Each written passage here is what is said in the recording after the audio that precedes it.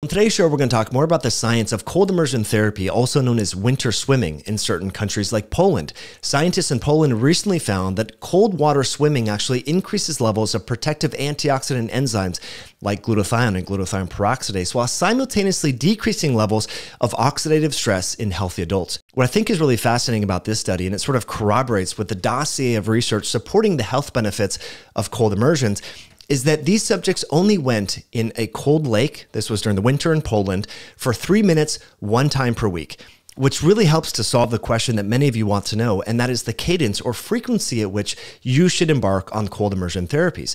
A lot of people are curious about this. Do I need to do it every day? How many seconds do I need to stay in there? Can I do cold showers and much more, which we're going to get into the tactics a little bit later after I help sell you on the health benefits and talk about this dossier of research that is emerging, suggesting that cold immersions, what they do is actually the science, the physiology, the hormetic stress that is induced from getting cold on purpose increases counter-regulatory hormones and antioxidant enzymes that have health benefits.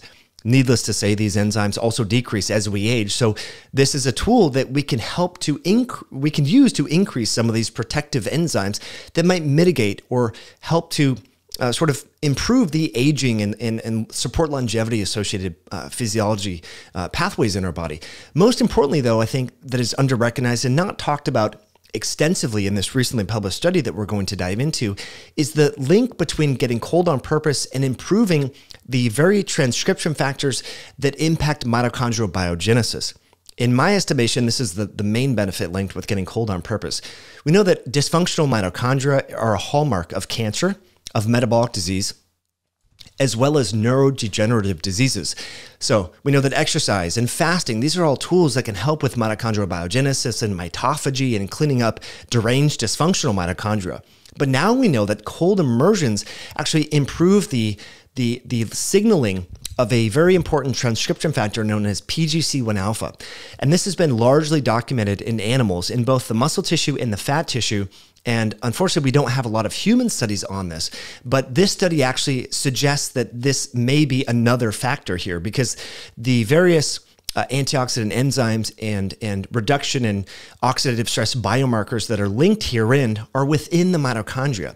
And so as the scientific study recently published, and again, the title here is The Influence of Winter Swimming on Oxidative Stress Indicators in the Blood of Healthy Males. It found statistically significant increases in various protective antioxidant-related enzymes that are found within the mitochondria and decreased oxidative stress-related biomarkers that are also central or close in proximity to the mitochondria. And so this shows that not only can we improve levels of these enzymes, but it's a tool to decrease oxidative stress and support mitochondrial health. And so this is really fascinating stuff. We're going to get into it, but first, I want to thank you for being here. If you're enjoying this content, please hit that like button. Be sure to leave a comment below. If you take cold showers, if you go in a cold river, lake, or stream, please let me know in the comments below. Make this something social, my friends. This is a tool that centenarians, people all throughout the world, there's a group in Ireland that's been doing this for a number of years in the Isle of Man there, or Sea of Man. I might get the geography wrong, but you can Google this. Time Magazine did a big feature on this back in 2014. And so cold immersions have been going on for a long time. People in the Midwest, you know, if you look at Michigan, you look at Minnesota, people often have saunas on docks and they go from sauna to cold lake and so forth. And so this is a tool that you can use. And I personally have experienced so much benefit from this. So I'm trying to encourage you to do this because I know it's a little uncomfortable, but excellent stuff here. So here's a graphical abstract. What you have here is 28 healthy males. The average age was 39 years old. They don't have pre-existing health conditions and so forth. They went into a cold lake. You can see here there's snow. They had to cut a little piece out of the lake here. It almost appears as though this man is naked. I'm not quite sure on that. But anyway, here's a graphical abstract. They only went into this cold lake for 3 minutes, 1 day per week. But leading up to the study during the fall and the summer, they did extract blood from these male subjects before to get a baseline to see what are the levels of oxidative stress-related biomarkers and glutathione and such. And then after I think it was an 8-week study, right? They went in the cold lake for 3 minutes once a week, and then they drew blood. I think after the last session, 30 minutes after, then 24 hours after, and did a bunch of analysis here. And essentially what they found is that the repeated cold exposure upregulated most antioxidant defense enzymes, and this led to an attenuation of indicators of oxidative stress at baseline and acute pulse in response to cold exposure. And they conclude that due to regular cold exposure, the antioxidant barrier of winter swimmers was stimulated. This short ice bath cold session was seen to be an effective intervention, inducing and promoting positive adaptive changes, such as increased antioxidant capacity of the organism.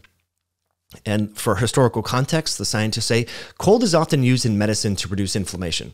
As a result of winter swimming, physiological changes occur immediately, while repeated exposure to cold develops adaptive mechanisms that also affect health. I want to pause here and emphasize here, repeated exposure to cold. So, okay, it's one thing to go with your buddies and jump in a cold lake during the winter on New Year's Day, right? It's another thing to take a cold shower every single day. Start out with 30 seconds, 45 seconds. This can literally change your life. When I started doing this in 2012, it made many health improvements in my physiology, my ability to tolerate cold, recovery. I feel like I can maintain I used to have all sorts of lingering pains and aches and things like that from weightlifting and playing sports in high school, and don't suffer. And I feel like I can just tolerate a lot more exercise load and volume and still recover and feel healthy. And so I think, and many people report that as well. So the scientists continue to say the type of cold adaptation depends on the intensity of cold stress and individual factors such as body fat percentage, general physiological health, and diet, and so forth. They also say exposure to cold induces a significant stress response similar to acute exercise, with increases in cortisol. Oh my gosh, cortisol, that thing that everyone is so scared of cortisol. If you're scared of cortisol, please never eat again, because eating increases cortisol as well. Guess what? Getting up in the morning, waking up increases cortisol. If you're scared of cortisol, never do the healthy thing that everyone is talking about and looking in the sun in the morning. Guess what? Looking and getting morning sunlight increases cortisol. We need to stop framing cortisol as this bad thing. Cortisol, a transient, acute increase in cortisol, not a bad thing. What we want to get away from is the chronic overexpression of cortisol, the chronic stress, the cortisol that's malaligned with your body's circadian rhythm. Looking at your phone before bed is much more damaging to your body's cortisol awakening response than is going in an ice bath. I just want to mention that. They say that cold exposure also increases epinephrine and norepinephrine. Yes, these are counter-regulatory stress hormones. This is an acute, transient increase. It's not a persistent increase. It's not going to perturb your body's circadian clock system. In fact, there's evidence to suggest that getting cold on purpose in the morning might even foster and support and entrain your body's biologic rhythms. So that's important. They also say acute exercise and cold exposure are known to increase levels of PGC1 alpha in muscle and adipose tissue. This is long known to increase the antioxidant defenses as well as mitochondrial biogenesis. Okay, so now starting out with table 3 here, this is the enumeration of the specific antioxidant enzymes that have been increased above baseline at the end of the winter swimming season. What you see here is the 8-iso-PGF2 alpha. So I believe this is related to neutralizing pro-oxidative stress markers on lipids and lipid structures in the body. So you see that this increases quite significantly, as well as the 4-HNE. Not familiar with that, but I am more familiar with this right here, table 4. You see GPX, glutathione peroxidase, which is, I believe, very specific to the mitochondria. And what you're seeing here is almost a doubling in the glutathione peroxidase activity during the end of the winter swimming session. So SOD increased as well. There's catalase, and there's a bunch of different enzymes that increase. Now, I'm not so excited about the mitochondrial enzymes, specifically antioxidants per se. I'm more interested in the fact that this is a mitochondrial-based therapy that has been shown to have a global shift in the ratio of oxidative stress to antioxidant-related enzymes. I think that's most important, as opposed to looking at one enzyme in isolation. What is the overall phenotype or the overall expression or pattern here that we're seeing? And it seems that cold immersions increase levels of antioxidant-related enzymes and decrease levels of pro-oxidants, which is helpful. And so it's just another tool. And that might be why people with joint pain, with musculoskeletal pain, with injuries, why they feel better when they either use ice acutely or when they chronically go into an ice bath or do winter open swimming, which I think is helpful. Okay, so in closing, and then we're going to get to the tactics here, cold exposure increases various antioxidant enzymes as well as glutathione. And that's been known since, I mentioned earlier, since the 1990s. This has been long known that getting cold on purpose increases glutathione. Okay, we also know that mitochondrial dysfunction is a hallmark of metabolic disease, neurodegenerative disease, as well as cancer. A lot of the mitochondria and tumor cells are deranged, dysfunctional. Now, could that be due to the gene expression of the tumor cells, or could it be that the deranged mitochondria is altering the phenotype of the cell, leading to a tumor cell formation or the change in the genes? It's probably the latter, especially if you read various works by Travis Christofferson and so forth that I'll link below. Phenomenal book, Tripping Over the Truth. Now, the thing that was highlighted in this article is consistency is key. The cadence for you is just once a week because that's all you have time for. Go get cold once a week. Go to your friend's house and say, hey, we're going to jump in the lake today. I know it's winter. We're going to do it anyway.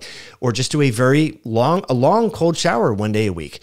I will say that there was a randomized study that looked at and randomized people to take cold showers in a workplace environment or not take cold showers. And the people who took cold showers had a significant reduction in cold and sick days during the cold and flu season. So there is some benefits with cold showers.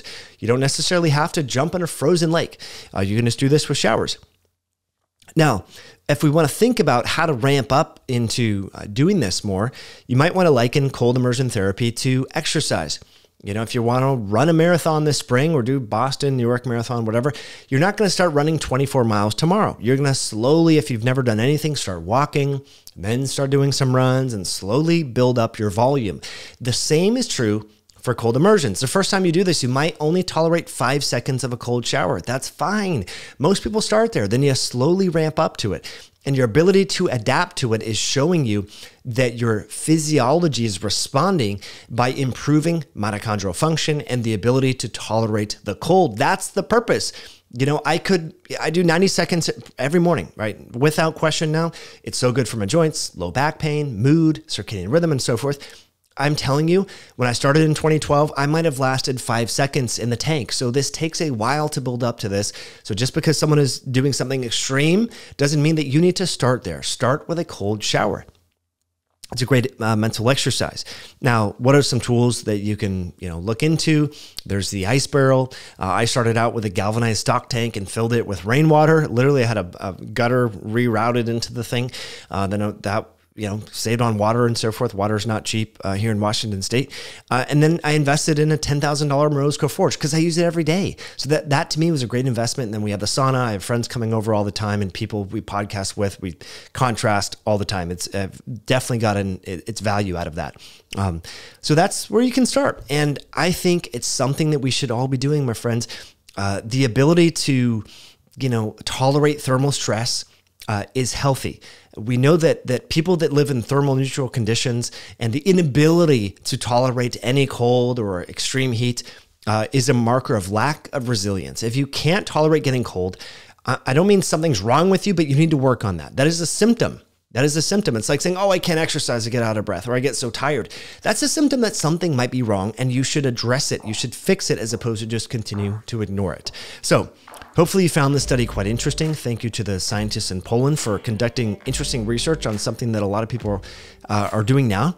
And I'm happy to see that cold immersions, this therapy, this practice is starting to take off. This is where, I think keto was maybe in 2016. It's a lot of people are doing this. And I think it's really cool to see because chronic smoldering inflammation is the reason why many people don't feel well. And this is a tool that we can use to mitigate that, it appears. So again, thanks for tuning in. Thanks for hitting that like button. Thank you for subscribing. And we will catch you in a future episode down the road. Have a great day. Bye now.